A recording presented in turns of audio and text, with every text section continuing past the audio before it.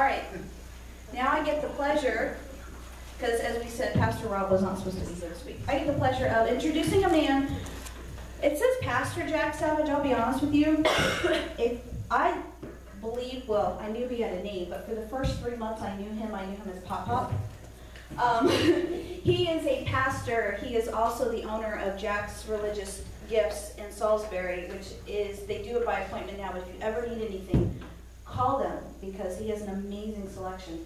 But also, his granddaughter is one of my daughter's best friends, and so when Selah introduced me, it was, "This is my Pop Pop," and I went, "Hi, Pop Pop?" But as anybody with kids or grandkids know, sometimes you're just somebody's mommy or Pop Pop. So he is, like I said, been retired. He used to be over at Mount Hermon United Methodist Church. I have had the pleasure of hearing him sing and speak a little. This is the first time I get to hear him preach an entire message, so I'm really super excited.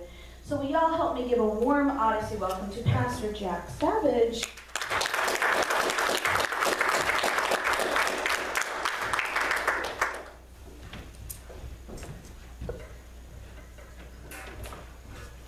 Thank you for the invitation. My pleasure to be here.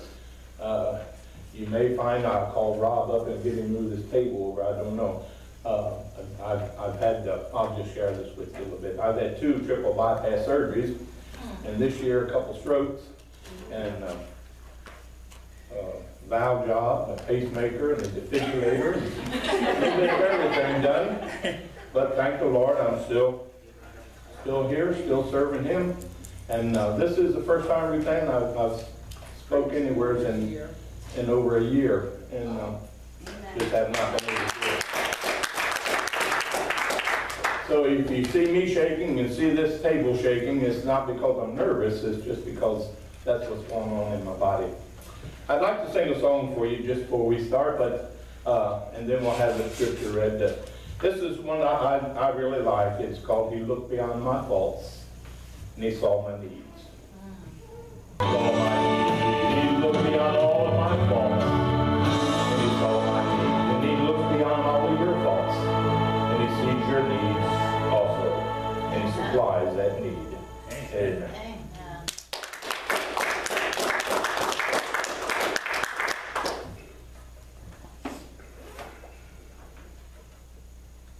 The Bible scripture verse today, Matthew 23, verse 27 through 29. 25 to 26. I'm sorry, 25 to 20. I looked up there. 25 to 26. What sorrow awaits you, teachers of religious law, and you Pharisees, hypocrites! For you are so careful to clean the outside of the cup and the dish, but inside you are filthy, full of greed and self-indulgence. You blind Pharisee! First wash the inside of the cup and the dish, and then the outside will become clean too. What sorrow awaits you, teachers of religious law, and you Pharisees, hypocrites! For you are like whitewashed tombs, beautiful on the outside, but filled on the inside with dead people's bones and all sorts of impurity. Outwardly you look like righteous people, but inwardly your hearts are filled with hypocrisy and lawlessness. What sorrow awaits you, teachers of religious law, and you Pharisees, hypocrites! For you build tombs for the prophets your ancestors killed, and you decorate the monuments of the godly people your ancestors destroyed. Then you say, if we had lived in the days of our ancestors, we would never have joined them in killing the prophets. But in saying that, you testify against yourselves that you are indeed the descendants of those who murdered the prophets. Okay, thank you. Amen. And you may say, wow, why did he choose that scripture? Well, I hope you'll find out as we go along with the message. So let us talk to Jesus. Jesus, you know this vessel. You know my weaknesses. You know my strengths. And I ask that today you use it all for your glory. We pray in your name. Amen. We live in an age, you know, when our conversations and our communications with each other sometimes gets a little bit confusing. I remember being in line, and some of you, well, I know remember this and have experienced it yourself, but I remember being in line at a funeral. And People were in front of me, and one lady came up to me, "My, doesn't she look good?" The other lady behind me, "Oh my, she really does look good." Well, the mortician had done a great job in making her look good, but she was dead. Then, just as if the Spirit were speaking to me, it said, "Looking good, but dead." Almost as quickly, I had the thought came to my mind that says, I think this can be related to the church and to us as Christians. I'm terrified. I kind of thought, wow, this is something to think about. Think about it. Looking good, but dead. Surely the person who made that original statement did not really intend that she was a living body or that she was in good health, because she knew she was dead. The individual was deceased. Sounded like life was clearly death. There she was, dead, but we say she looks good or he looks good. The comment had nothing to do with the true condition of the person in whom we were talking about. It was a compliment of the mortuary, the mortician who made the dead look like the living. A skilled and surely a comforting feeling for the family and the friends of that dear departed loved ones. Nevertheless, their relative and their friend was dead. And as I began to process that thought, I became fully aware that the Holy Spirit was speaking to me. I had not merely eavesdropped on those two ladies in front of me in their conversation, but I had heard what they said, and many times have even said it myself. The Holy Spirit was calling my attention to the need for the God's church to examine its priorities regarding its looks and its health. The Spirit explained that good health is more important than good looks. Excuse me, I'm shaking a little bit here. Rob, would you come and just set this table up there? I need something a little sturdier than this stand. I'm sorry. You're all good.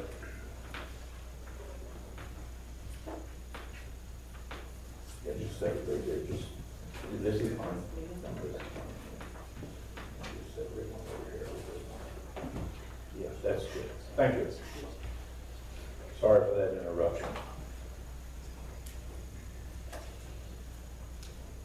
As I said, God explained to me that good health is more important than good looks. I was being told that the church must not surrender its healthy mission for a sick substitute. It must not value outward appearance above inner wellness. I was convicted that too often churches worry more about what people think about them than what God knows about them. There are churches that care more about looks than good health. And I've been in some of those churches where, oh my, we don't want any children running around. They're going to mess up our walls. They're liable to spill something on our chairs. And you know what? Those churches don't have any children. I pastored a church like that one time. When I went there, it was all basically older people. And the first time we had somebody that came with a child, and the child cried a little bit, I was in my sermon, and I just stopped. I said, y'all listen to this. You've not heard this in a long time in the church. And they hadn't. But I was so glad to see that church grow and children come in and have a Sunday school. They didn't have a Sunday school. Didn't have a Sunday school, and they just watched the people as they grew. We're now living in an age when organized religion is enjoying a good time because our society has gone through a good time. Right now, some churches are hurting financially. But you know what I found in all the churches that I've worked with? I find that if a church is doing something, people will support it. And I hear that the different things that are going on here is good works for the Lord. It is time when the Christian church should be sharing with what's going on in our society as far as the wealth people given to the church. Yet there are many who believe this may not be the church's finest hour. They worry that while we are outwardly successful, we may not be genuinely faithful. We sang and talked about the word faith earlier today. Therefore, in the midst of such material success and challenging opportunities, we are confronted with the critical question, you look good, but are you well? You may remember some of the commercials that used to be on television. Some of you may be old enough to remember these, about Charlie Tuna. Remember Charlie Tuna? He would talk about how he had good taste. But then the commercial would come on and say, yeah, but Charlie, we don't want good taste. We want tuna that tastes good. And that's the same way with people today. They don't always want a church. Now some do. That looks good, but they want a church that is well and lively inside. In the same way, Jesus reminds us that he is looking for a healthy church. He is seeking a wholesome community of faith. He wants his church to be well and not merely look good. Much of what we experience in today's world's conditions us to look at the outside. We are a culture with great emphasis on appearance.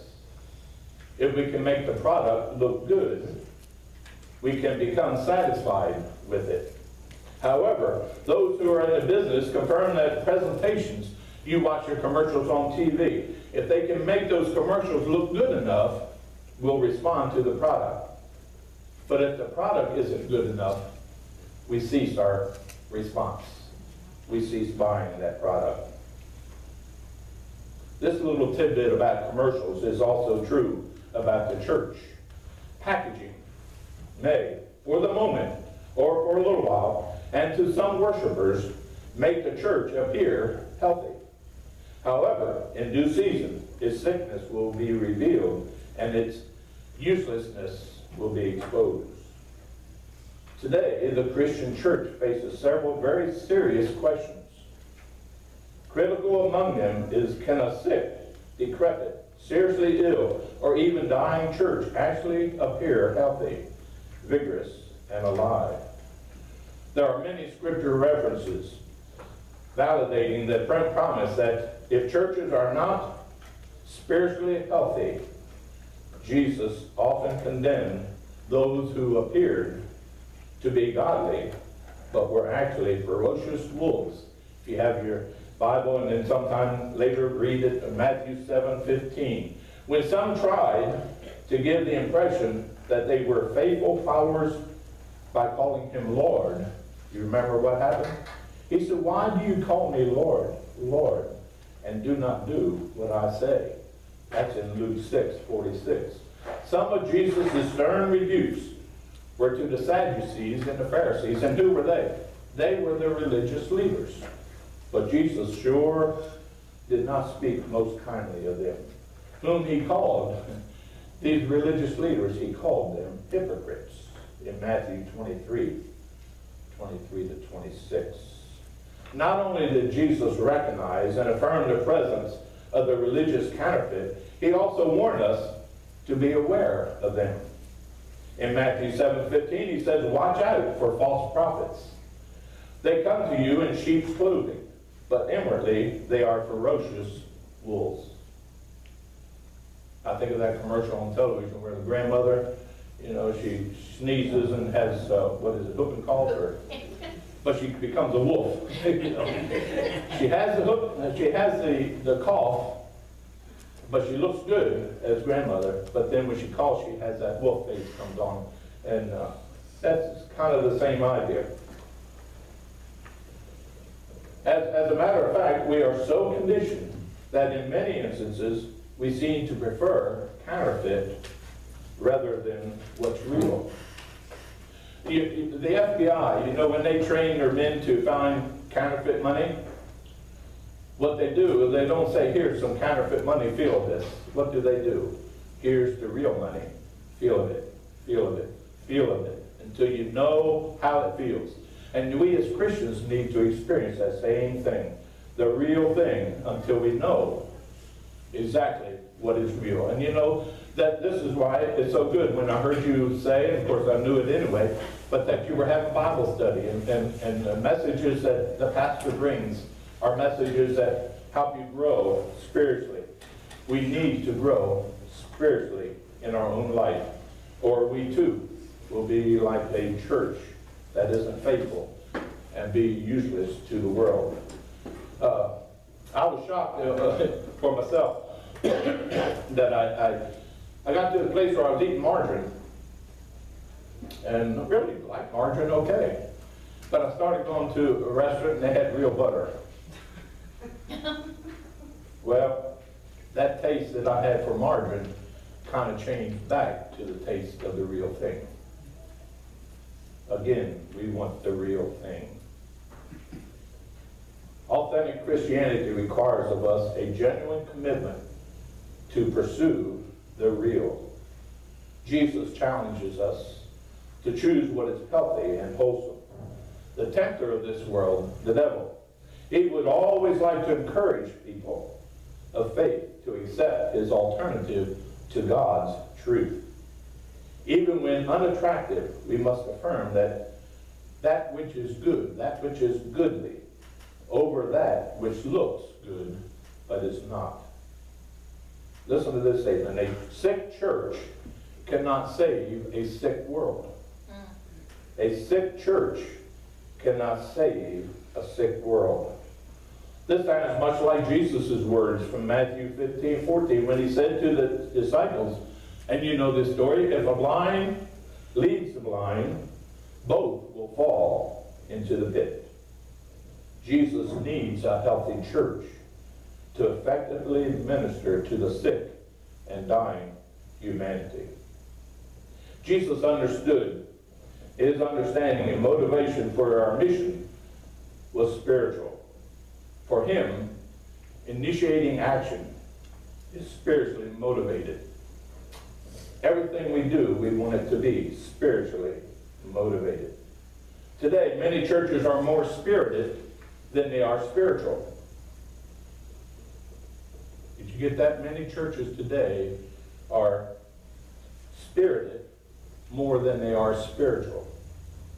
To be spirited merely means to be full of spirit, lively, energetic, peppy, vigorous, vivacious, and even bouncy.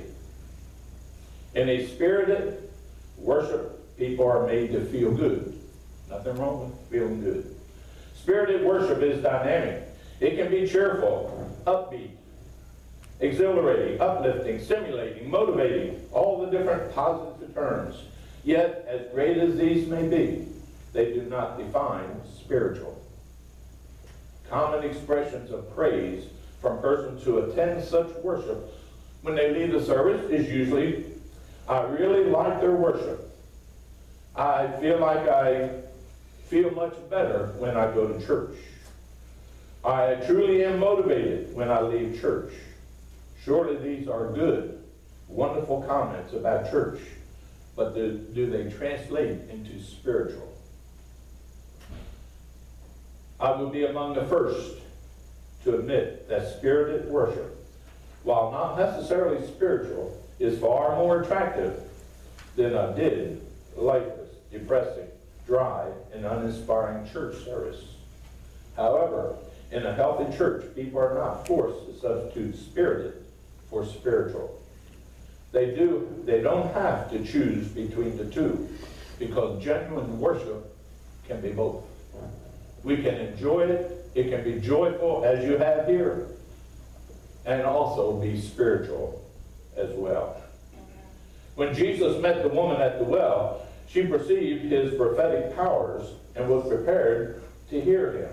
He told her, yet a time is coming, and has now come, when the true worshipers will worship the Father in spirit and in truth. For they are the kind of worshipers the Father seeks. God is spirit, and his worshipers must worship him in spirit and in truth. That's in John chapter 4, verses 23 and 24. When Jesus spoke these words, he was not referring to spiritual worship, Rather, he was pointing her to spiritual, excuse me, he was not talking about spirited worship. Rather, he was pointing her to spiritual worship. He was addressing something far deeper than anything produced by purely physical feelings. In spiritual worship, God defines himself. In the spiritual, God also defines Isaiah. When the church truly becomes spiritually healthy, God will show us God's self and totally take over our lives that we may faithfully worship and trust him. God will define us and we will confess, be healed, surrender, and become available and useful instruments for God's divine purpose. The true dread is not whether we appear spiritual, but whether we are spiritual. The healthy church, the church that is well, is first and foremost spiritual. It seeks true communion with its Maker. It recognizes its foundation in Jesus Christ and seeks to be transformed daily through inner renewal. Second, a healthy church, following the announced mission of its founder, communicates the good news or the gospel. The good news is more than beautiful sounds that are pleasant to our hearing. In fact, it's bad news. That's one thing about this church. I think your mission, reach the unchurched. Don't ever lose that mission. I found on my way to 75 years of living that I've had many occasions to visit physicians. And some of you may have that same occasion. During that time, good news has often come in the form of bad news. How many times have we been to a doctor and they check us over and they find something, and then when they check into that, they really find something serious? Bad news becomes good news. However, when one considers the alternative of not knowing and not taking corrective measures which could cause death, the so-called bad news is actually good. Paul warned Timothy to be diligent in his ministry. He told him the time would come when the church would not be committed to sound doctrine. But he, a faithful servant of the Lord Jesus Christ, must not be deterred from his message, from applying that healing salve, from presenting the gospel, no matter how painful. I remember as a child that if I did something, cut myself a little bit, Mom would put something on, oh, it would burn, it would hurt bad. That was bad news. But then I got better, and everything was okay. So sometimes bad news needs to come before we get the good news. Timothy was told to use every chance he had to present the true gospel and to get people to listen to it. And he was to present the gospel whether people listened, obeyed, or didn't listen and obey. Their health and their well-being depended upon their hearing and responding to the truth. Paul saw the health of the people as connected with truth more than with comfort. Paul did not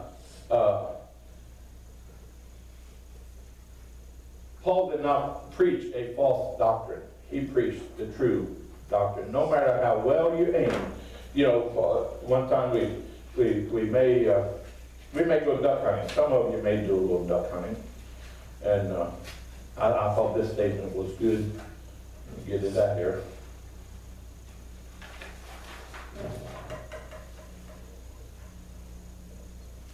This quote, "You can't aim a duck to death."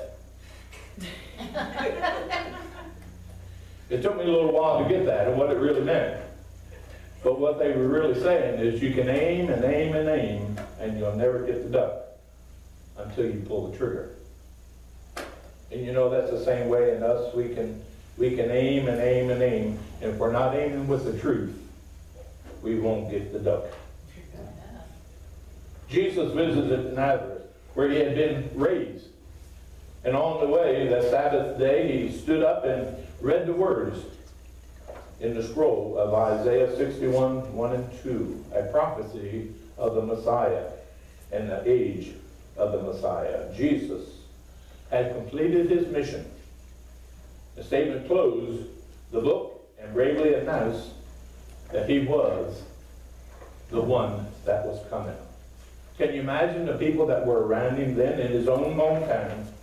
The discussion has come to a conclusion. The answer is here. The problem solver has arrived. The Messiah is on sight. This day the scripture is fulfilled, Jesus said, and opening words of comment must have been a shock to those around him and those who heard him. They had known him from boyhood and taken him for granted. When he claimed to be the fulfillment of the Messianic and the Messiah coming prophecy, they were astounded and they questioned, isn't this Joseph's son? For them, he was the son of Joseph and Mary by natural birth. He was one of them. How could he be the Messiah? But that did not deter Jesus at all. He continued to preach the gospel. Among healthy people, the resources for their development is not anticipated in that which is outside more than that which is within. Though they did not know or necessarily believe him to be the Messiah, they felt that one of the signs of his authority should be the demonstrator. He should be demonstrating what he can do, his powers, his benefits. Jesus anticipated their thoughts. The physician, they said to him, heal yourself. Surely you will quote this proverb to me. The physician, heal yourself. Do here in your hometown what you had heard, what we had heard that you did in Capernaum, where you had healed and done all kinds of good things. They wanted to see the miracles of Jesus. Painfully, Jesus pointed out he would not only be rejected by his own people, but his greatest ministry would be to the Gentile world. That's you and me. Aren't you glad he chose to bring the gospel to you and me, as well as just to the Jews? This mirror themselves infuriated them, and they even became so angry that they wanted to kill him. And you later read where they did finally put him to death. Jesus brings the truth home. Truly, healthy people accept and honor their own. According to John 1:11, he came to that which was his own, but his own did not receive him. The healthy church will not base its life or its authenticity or material standards of success. It must not satisfy itself with the values of the world. How many churches have we seen that the world has crept in? Instead of the church changing the culture is changing the church. Though we cannot forget that it is in the world, the church must always remember that it cannot live by worldly standards. What is true of the church as an institution is also true of Christians, you and me, as individuals. Jesus is the head of the church. Whenever and wherever his teachings and stated mission guide the church, it will be healthy. I willingly admit that in the modern day, the present day churches, that they have a very compelling attractiveness in many ways. It has powerful images of success. And the words, even to the words that we sang this morning, the songs that we sang this morning, the words were so meaningful. And they were scripture. They were Bible. It seemed more popular than in some preceding years. However, looking good is not good enough. I often use the statement, if I were arrested today, would there be enough evidence to convict me? You know, we can think about that ourselves for each of our lives. If we were arrested today for being a Christian, would there be enough evidence to convict us? The true church not only looks good, but it is healthy. Again, you look good, but are you well? You may say, well, why did you bring a message like that to us? It's because I've seen so many churches growing like you all are growing, excited, doing good things. And they have grown and got to the place where they became so proud of the things they were doing that they forgot their purpose. I went to a church up in Pennsylvania where my family all went, and of course we moved down to Salisbury when I was 6, so I don't remember a whole lot about it. But we would go back often and sing. And that church would be packed. I mean, just people would actually be standing outside the windows to hear the gospel message on the inside. It was a missionary-minded church, and they gave hundreds of thousands of dollars to mission. And they kept a record of all they gave on the board. And they would stress that over and over and over. And you know what happened? They became so proud of what they were giving that they forgot the spirit of the church inside. And now if you go back to that church, if they had 10 to 15 people, it would be a good Sunday for them. Do you really want a healthy church? And my reason for bringing this message was just for all of us to recognize the fact that we have to remain true to God's Word in order for our church to grow. All of the activities are all good, reaching out to people that are unchurched. But keep in mind that we must present the gospel as God would want it presented. Do you want a healthy church? Thank you for allowing me to be here today. I enjoyed it very much.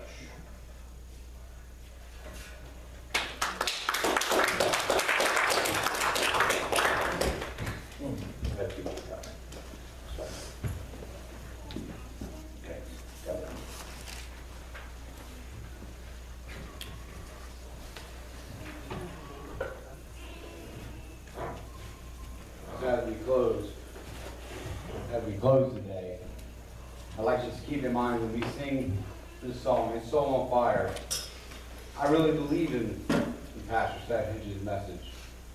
I want to be spiritual, and I want us to really believe in what we're singing and what we're saying and what we're doing and what we're seeing. And it really is important not to lose sight of that, and I really appreciate him bringing that message because I think we all needed to hear it. We get wrapped up sometimes in what we're doing, and sometimes we forget who we're doing it for. So I appreciate that message. I second that. Everybody have a great day. Thanks again to Pastor Savage. May the Lord be with everybody all week long, everywhere we go. Thank you. Amen. Peace out, Girl Scout.